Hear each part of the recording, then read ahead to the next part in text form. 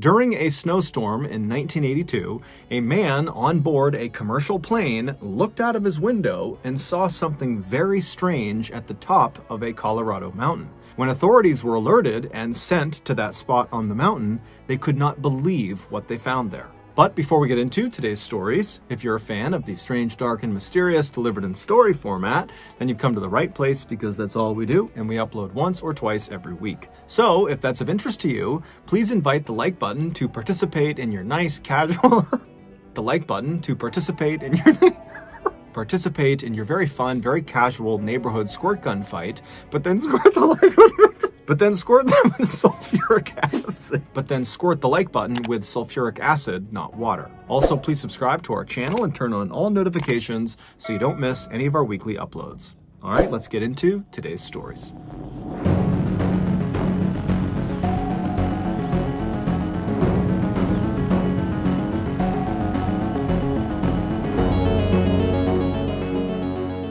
In 2018, a 56-year-old father of four named Tayyeb Suyami was living in a quiet, modest town in New Jersey called Little Ferry. Tayyeb had moved to the United States from Africa back in 1996, and after getting settled in New Jersey, he had landed a job as an accountant for a food importing company. At first, Tayyeb's salary had been enough to provide for the family, but as his family grew, his salary just wasn't enough, and money became a real problem. And so eventually, Tayyeb's wife also got a full-time job, but even then, with two full-time working adults, the family had to stay on a very strict budget just to make ends meet. And that year, in 2018, one of Tayyeb's daughters was getting ready to go to college, and so Tayyeb was forced to refinance his mortgage just to make the initial payments on his child's college bills. But despite his financial struggles, Tayyeb did not let it bother him. He was an eternal optimist who fundamentally believed that in the end,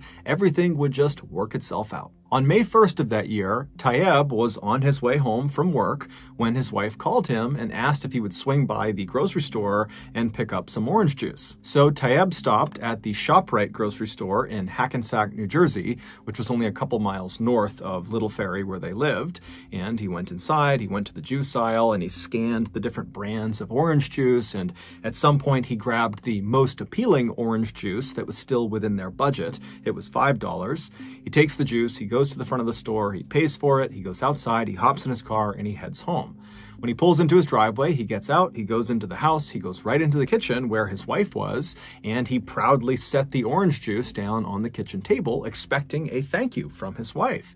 But his wife turned around and she looked at the orange juice and she saw the brand he had purchased, and she immediately said, "How much did you pay for that?" And Tayyeb said, $5. And she said, "Well, you got to take it back because I know that brand is on sale for $2.50 at the grocery store right down the road. So go return this one."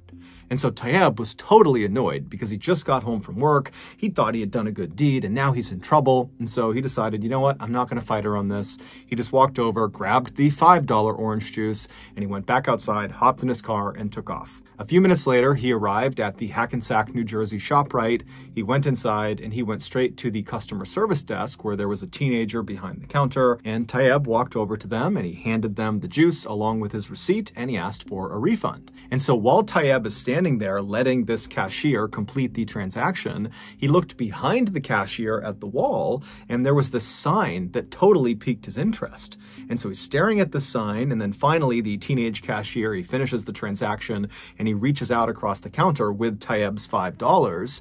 And Tayyeb, he reaches out and he takes the $5, but then he pauses for a second. And he's kind of looking up at the sign and he's thinking about what he should do. And he knows that if he does this, if he does what the sign is telling him to do, he's going to get in trouble with his wife because this is the exact opposite of what he was sent out to do. But Tayyeb just couldn't help it, and he takes the $5 and he proceeds to hand it right back to the cashier, and he tells the cashier what he wants him to do with it. And so a couple minutes later, Tayyeb leaves the ShopRite with no juice, with no $5, but 2 small slips of paper in his back pocket. And so Tayyab hops in his car and he drives to the grocery store that's right down the road from their house. He goes inside and he gets the on sale $2.50 bottle of orange juice.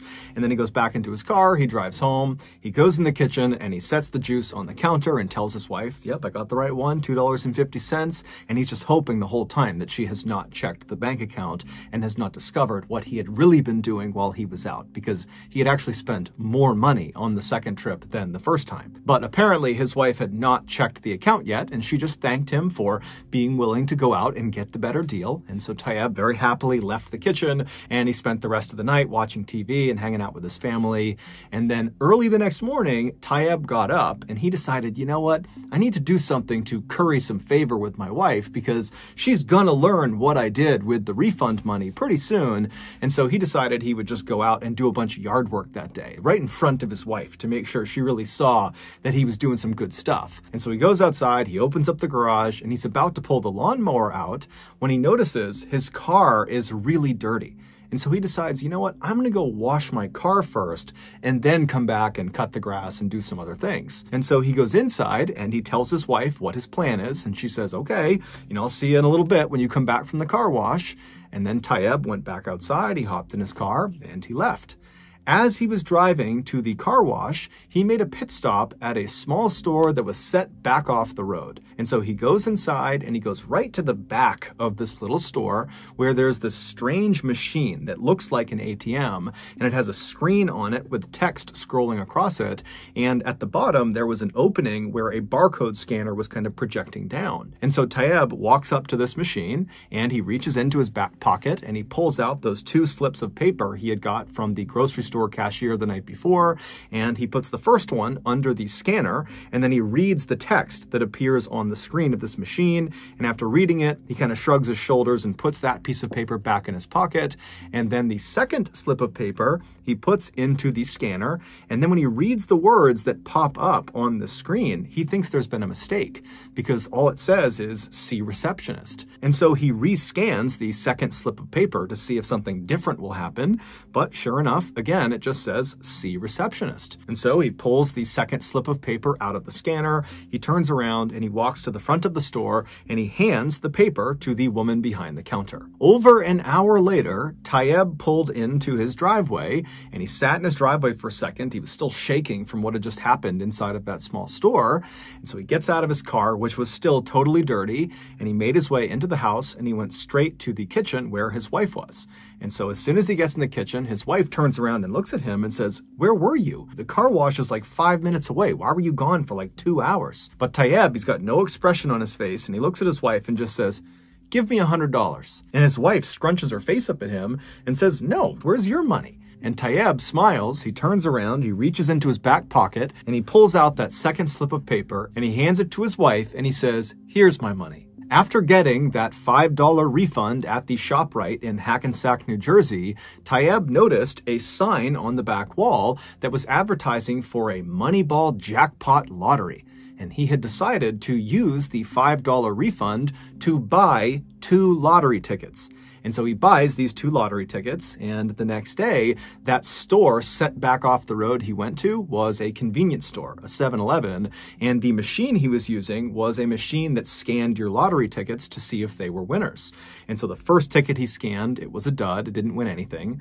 But the second ticket, when he scanned it, it couldn't process the amount of money he had just won. And so that's why it told him to see the receptionist. And so he brought the second ticket up to the counter, he handed it to the woman, and after she scanned it and saw the amount of money he had won, all she could do was say, "Oh my God, oh my God, oh my God." And when he asked her, "What are you looking at? What happened?" She just goes, "Big." And so when he got home, Tayyab handed that slip to his wife, and on it was the amount of money that he had won.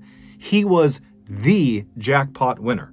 He had won $315 million. Tayyab would say that he and his wife and his kids all laughed and cried and celebrated in the kitchen all night. And within a couple of days, Tayyab had left his job, he retired, and he had paid off all of his family's debts. And at his press conference for the New Jersey lottery, he was quoted as saying, "I love orange juice now."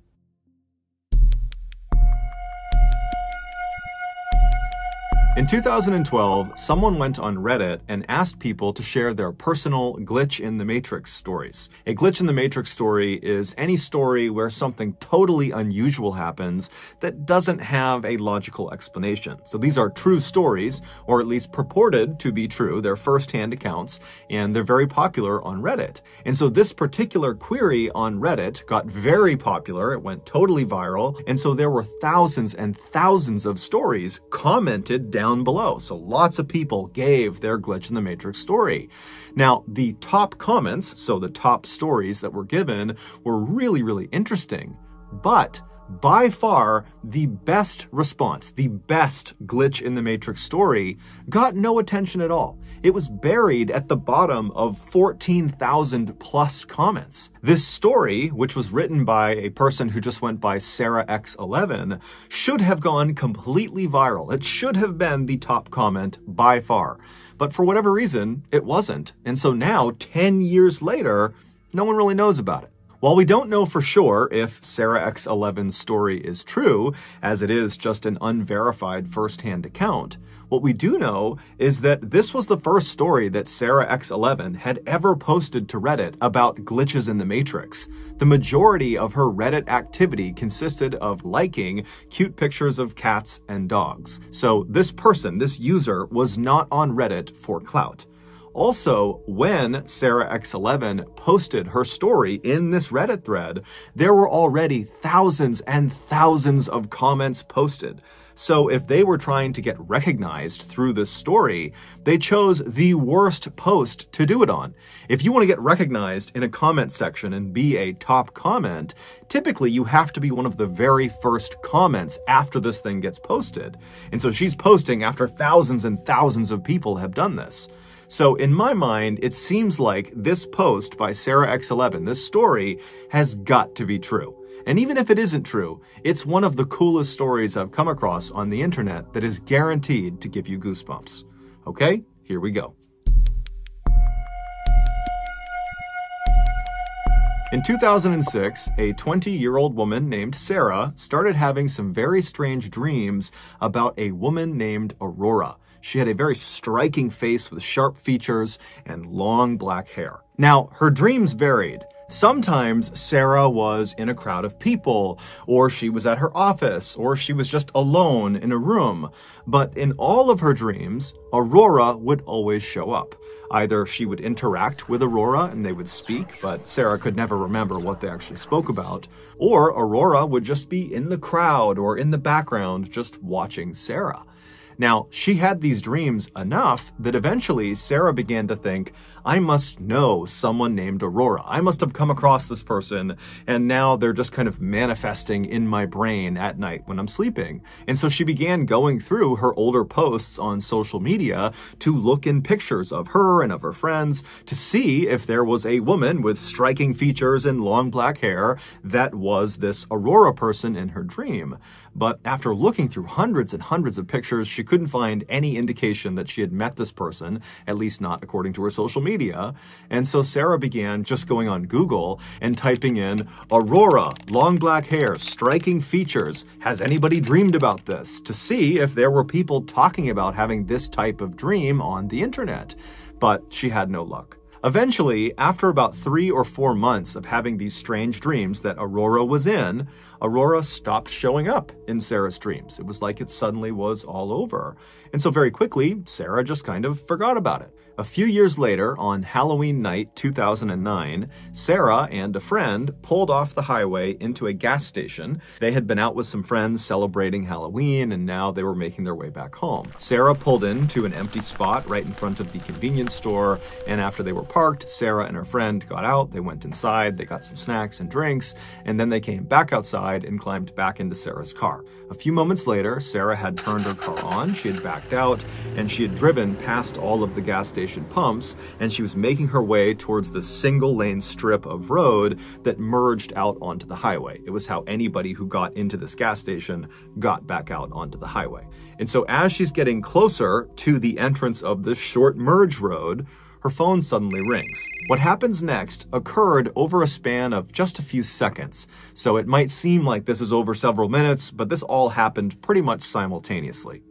So she's pulling up to the entrance of this merge road. Her cell phone rings, and because there was no one behind her, it was not a busy night, Sarah decides to just stop her car, put it in park so she can safely take this phone call. And so she stops her car pretty much right in front of the entrance to this merge road, and she picks up her phone, she looks at the number, and she doesn't recognize it, but she picks it up anyways, and she says, "Hello."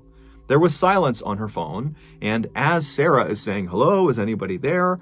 another car from the gas station pulls up right behind Sarah's car, and they start honking their horn immediately. They're in a huge rush.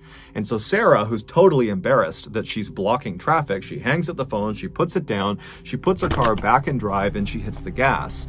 But this driver behind her is apparently in such a rush, they're so impatient, that they actually swerved around her, driving on the dirt off to the side of the road just to get around her, and then they sped off down the merge road back onto the highway. And literally, seconds later, another car that was already on the highway, a silver Honda Civic, lost control and smashed into this car that had just passed Sarah's car. So there's this huge car accident literally right in front of Sarah and her friend, who have now stopped the car.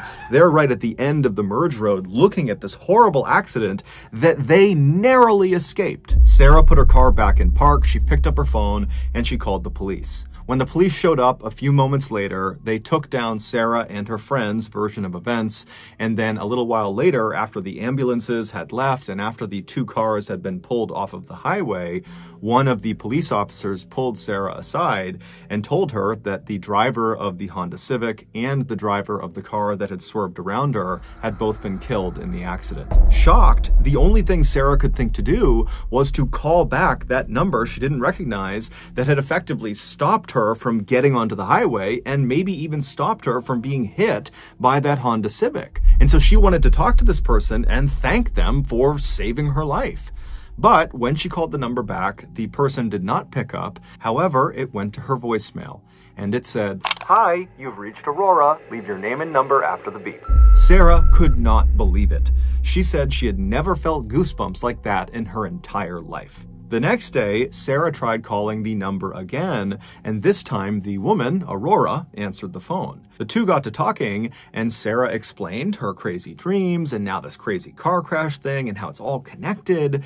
And Aurora would tell Sarah, like, "That's amazing. This is a crazy story you're telling me, except I didn't call you last night. I have no idea how you got my phone number." And so at the end of this phone call, the two women really had not reached any sort of explanation for how this came to be, how they came to be talking. But they ultimately just said, "Okay, hey, thanks and best of luck to you." And then they hung up. After the call was over, Sarah found herself just kind of sitting there, not really sure how to react to what had just happened. It was such a totally bizarre thing that she had just been through over the past 24 hours. And then if you include the dream, this has been a multi-year long thing. And so on a whim, Sarah just opens up her Facebook account and she plugs in Aurora's full name because Aurora had given her her full name on this phone call they had just had. And when she looked at her phone, when the results came in, Sarah nearly fainted. Right at the top of the results page was this woman, Aurora's Facebook account, and her profile picture showed her face. And when Sarah looked at her face, it was the exact same face she had seen so many times in her dreams. It was the same Aurora with the striking features and long black hair. The woman in her dreams was the woman who called her and saved her life.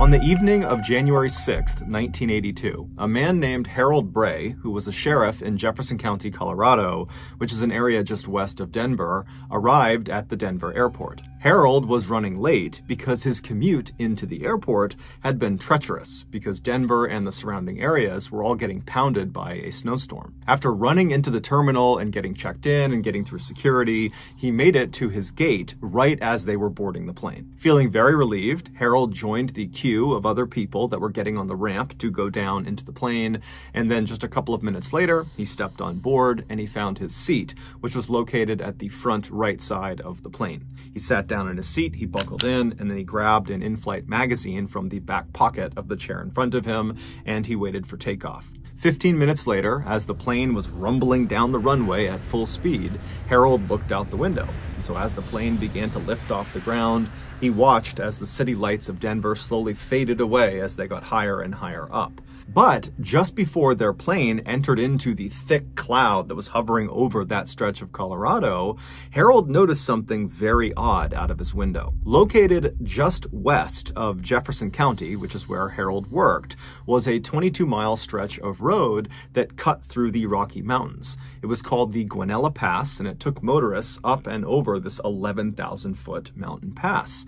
Now, this was a beautiful scenic drive that Harold was very familiar with, but this road was not maintained in the wintertime. So if there was snow on the ground, you simply could not get through this pass. It was impossible. Yet, as Harold looked out of his plane window down to Jefferson County below, and he kind of scanned his way west up into the Rockies, he saw there were clearly a car's headlights on the Guanella Pass. And so Harold's thinking to himself, why in the world would anyone be on the Guanella Pass in the middle of this huge snowstorm? It didn't make any sense. But as Harold watched this vehicle, he saw what was going on. Whoever was in this vehicle was holding a flashlight out of their window, and they were shining the light straight up into the sky, flashing it on and off, signaling distress. This motorist was trapped. Harold knew the likelihood of another plane happening to fly over this area and looking down and seeing those lights and recognizing them for what they were, an emergency,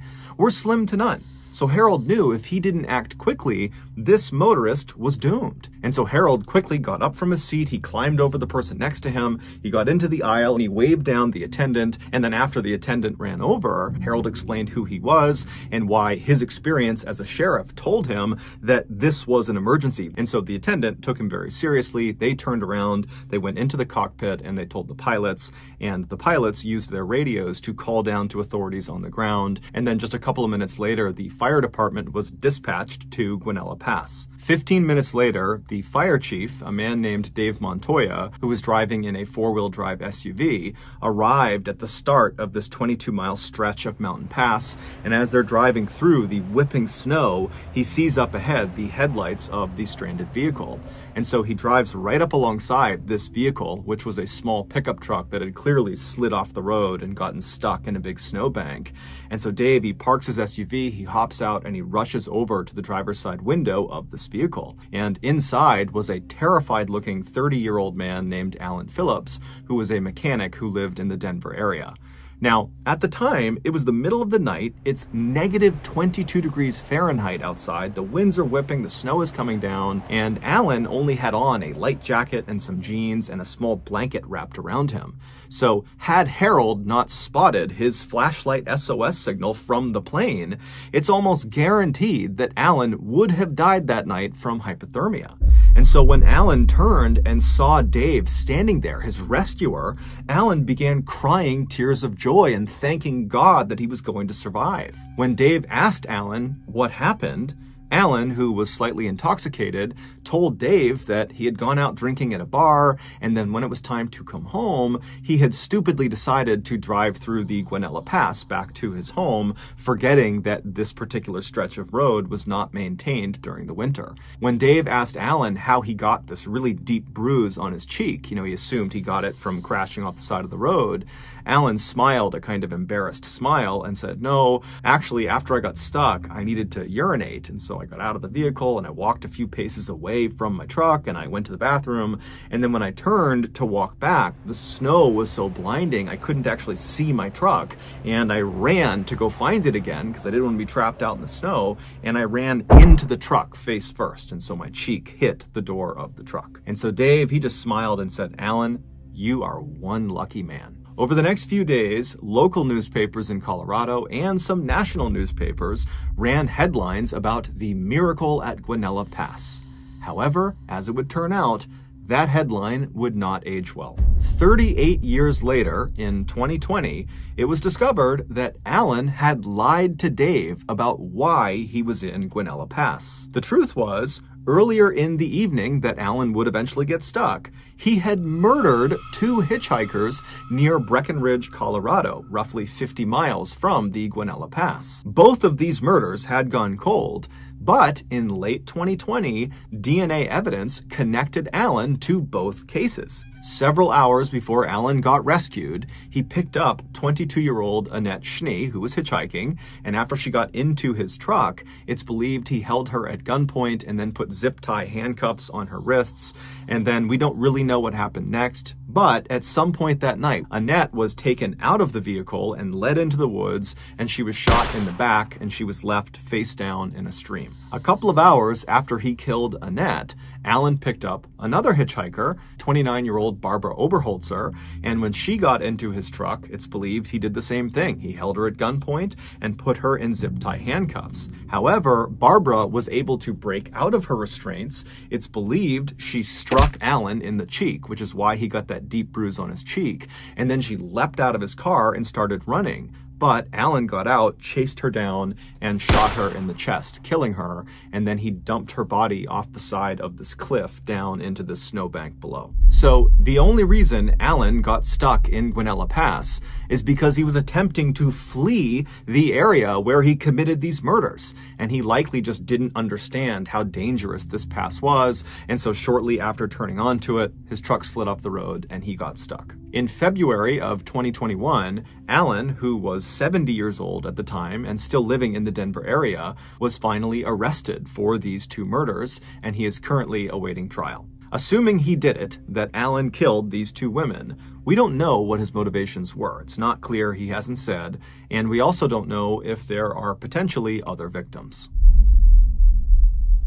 So that's going to do it. If you got something out of today's episode and you haven't done this already, please invite the like button to participate in your very fun, casual neighborhood squirt gun fight, but then squirt the like button with sulfuric acid, not water. Also, please subscribe to our channel and turn on all notifications so you don't miss any of our weekly 1 or 2 video uploads. We now have a podcast called MrBallen Podcast, where we put out brand new, never before heard stories every Monday morning. We also put out remastered audio from our most popular YouTube videos on Thursday morning. So again, the name of the podcast is just MrBallen Podcast, and you can find it on Spotify, Apple Podcasts, Amazon, basically anywhere you get your podcasts, you can find it there. If you want to get in touch with me, please follow me on any major social media platform. My username for all of them is just @MrBallen, and then just send me a direct message. I really do read the majority of my DMs. We have 2 additional YouTube channels. One is just called MrBallen Shorts,